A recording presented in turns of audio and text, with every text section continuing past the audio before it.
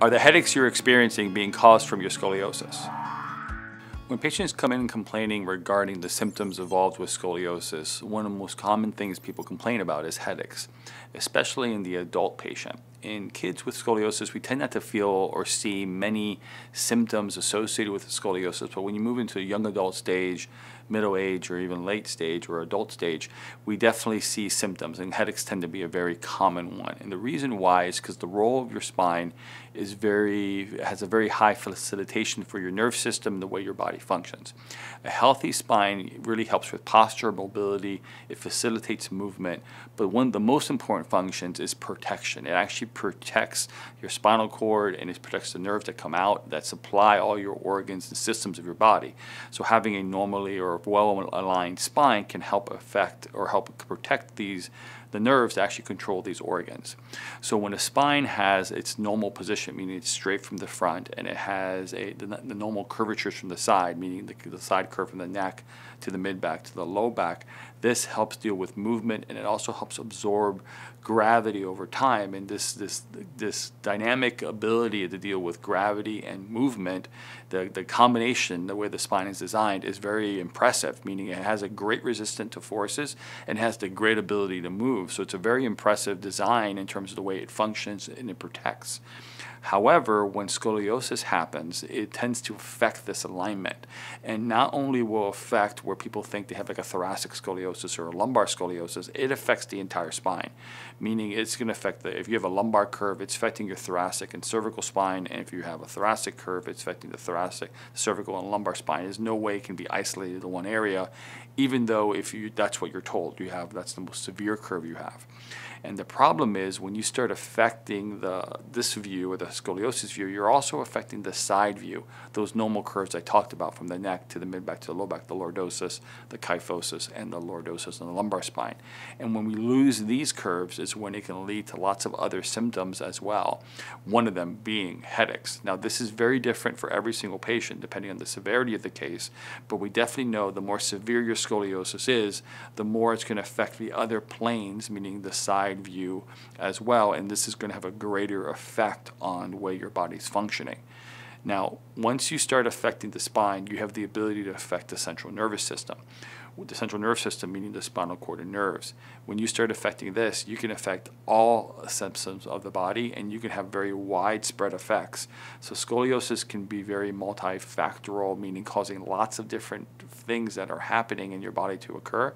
And the most common form of headaches tend to be either a tension headache or a pressure headache. Now, scoliosis can definitely affect both of these types of headaches, and the way it does that is that since it's affecting the thoracic spine, lumbar spine, and cervical spine, meaning once the spine shifts, it affects the entire spine, even the side view, it starts affecting these abnormal curves, and these abnormal curves will cause muscles to fire different, it will cause the nerve system to fire different, and this increase in workload in these areas can lead to headaches, something called like a tension headache. Scoliosis can also affect, when it affects the alignment, it also affects something called cerebrospinal fluid, or CSF. The cerebrospinal fluid is a clear liquid that's inside the spinal cord itself, and it's helping nourish the brain and the spinal cord. And it acts like not only as a cushion, but also a nourishing system for these two organs, your brain and your spinal cord. And it's actually flowing from your spine into your brain and back and forth. When the spine's out of its normal alignment, it can affect the way the cerebrospinal fluid flows, which can also lead to pressure headaches.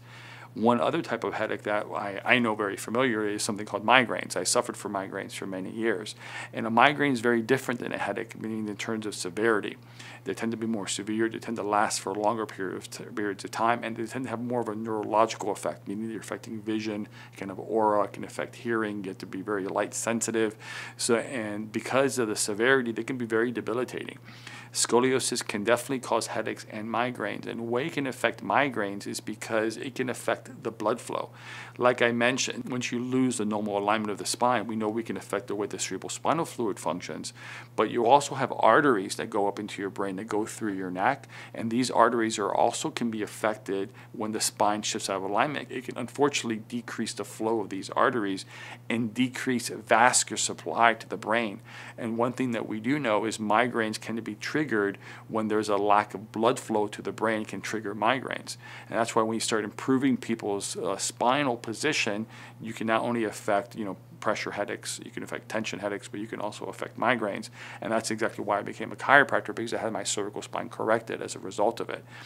The issue is mine was being caused not from scoliosis. I only had a cervical spine problem. But if you actually have scoliosis and you start shifting the spine this way, which is causing an effect of your scoliosis or of your cervical spine, you can get your neck treated and not have as much improvement as you would like, because the scoliosis is still sitting here. So correcting the scoliosis and reducing the curve can actually help you get better reduction or improvement in the cervical spine, which can help you with those 3 types of headaches that I mentioned. So if you're experiencing headaches and you have scoliosis and you're not getting the results that you need, you may have to look at actually trying to reduce your scoliosis so your body can actually function better, and we can affect the entire spine positively, so you can start getting relief or improvement from the headaches or migraines that you could be having as a result of the curves. Thanks for watching. I hope you found this information helpful. If you'd like to hear about other topics and information on scoliosis, type in the comments below and let us know. And finally, subscribe and hit the bell icon to be notified of when we publish content. Thanks.